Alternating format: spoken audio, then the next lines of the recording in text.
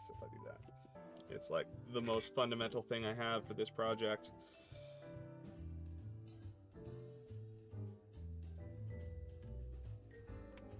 Which is a little silly, but sometimes that's just how it goes. Sorry for blocking your view. It needs to be as complex as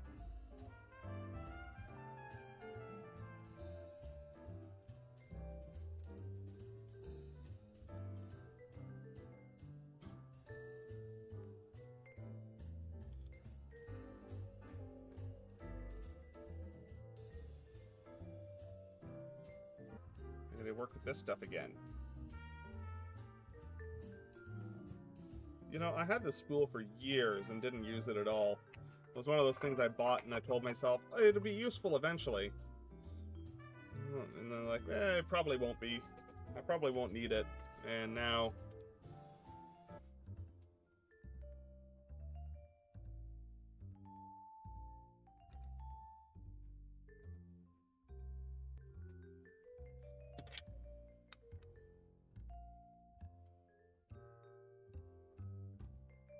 Don't bother. Just broke my programming. Laser cutters, you have basically the design files right there, right? It's a DXF or SVG or something of that nature, which is already in itself editable. So if there's something that has what you want that's kind of close, make it happen. My big suggestion would be, because like, there's kind of the two ways that you can go about doing laser cut files, right? There is the version where you go into something like Inkscape or whatever and you draw it as a flat pattern, and then in your head you try and put all your pieces together and make sure they work. Or what you could do is go into a 3D modeling software, some kind of CAD package, nothing wrong with that. Laser is awesome in that way because it's harder to do that with CAD files, because for like 3D printing rather, because usually you get STLs, which are kind of like a picture of the outside of the model and you have no other information, and it's an approximation, a triangular net wrapped around that object. But with like electronics boxes or hinges or keypads, etc., etc., etc., that one's probably the better one for you if you're trying to do something weird. Can sculpt though and make flat packaging meshes. Well, the nice thing is the 3D modeling, only like 40 gauge if I remember correctly. It's silly, silly thin.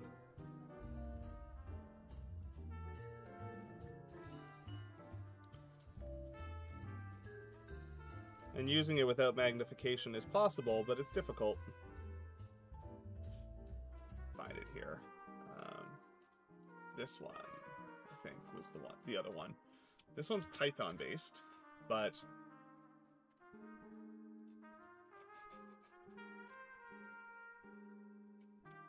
yeah, that one allows you to actually do really complicated shapes. Hold on. Oh, I have a question, Mossman. I want to design a laser file for a box and don't know where to start. Hold, please.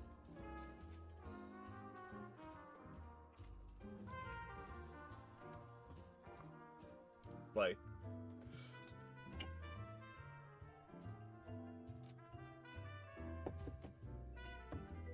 Absolutely easy.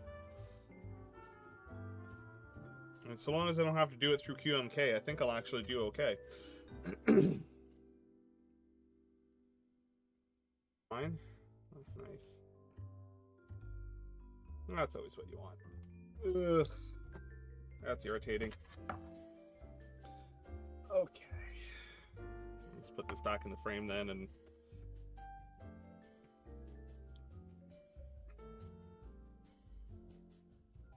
Alright. Fine. Board's still nice and secure, so...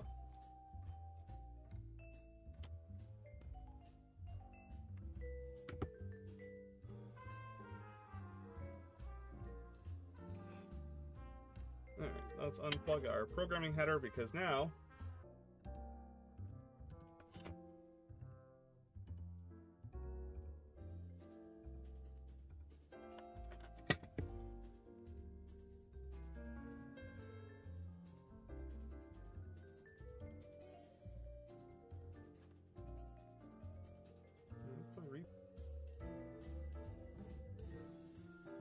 I thought it got attached nicely.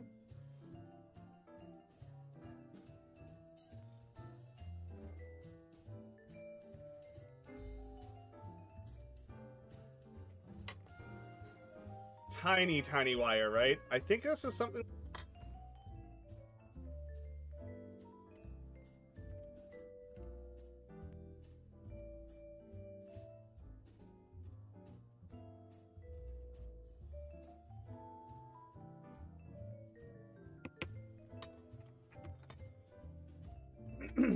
Set pin, some short there. The next likely candidate is that the chip itself is holding it under reset because of some error state.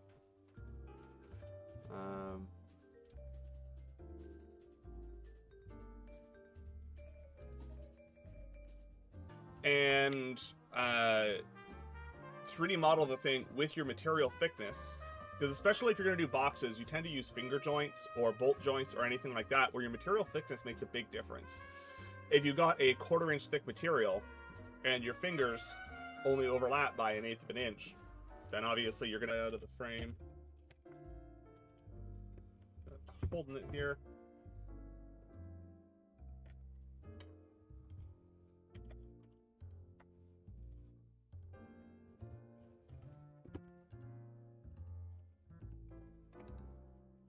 I can flip the board around a bit.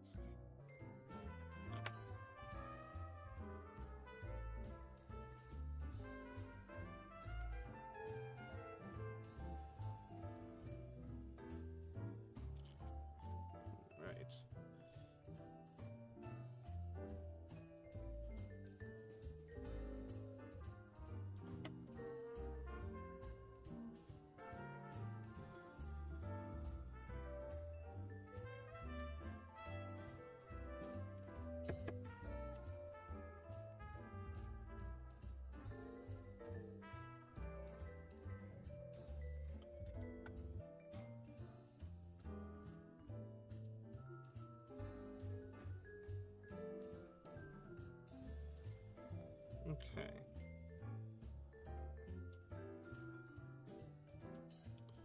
So we need to take one of these very, very tiny wires.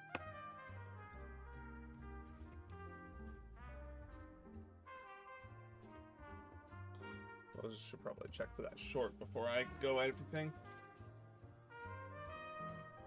I don't know if maybe you missed my question or you're an idiot. Did I miss a question from you? End up with really weird, wonky looking edges. But yeah, Maker Case is one of a couple of different options. But there's a couple of really fun tools for that.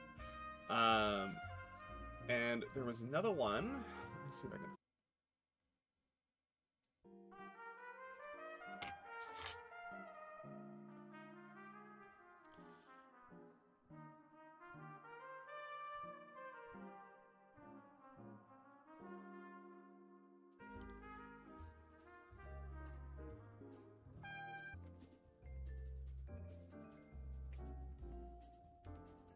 Could be a chip fault, but I'm trying not to blame the components because they tend to be more reliable than me.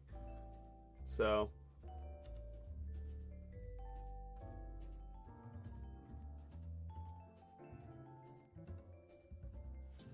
connected to that pin right there, which you can't really see much, but I swear it's there.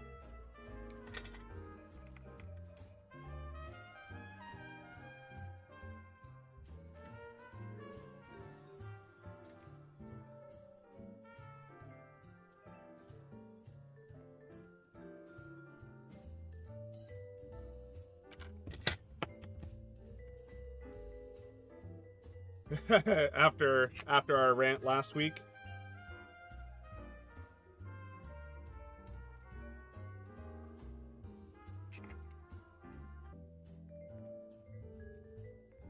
I assume a Dexcom G7 is probably like a constant glucose monitor, would be my guess, given our constant fusion reactor is the next step. Yeah, glucose monitor, I thought so. Fusion reactor is the next step. Yeah, I mean, obvious.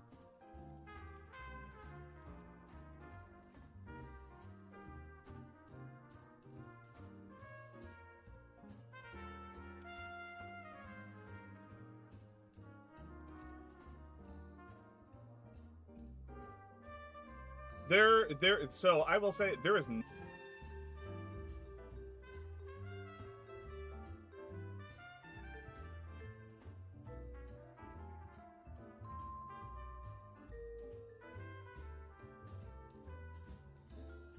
that marginally better, I think?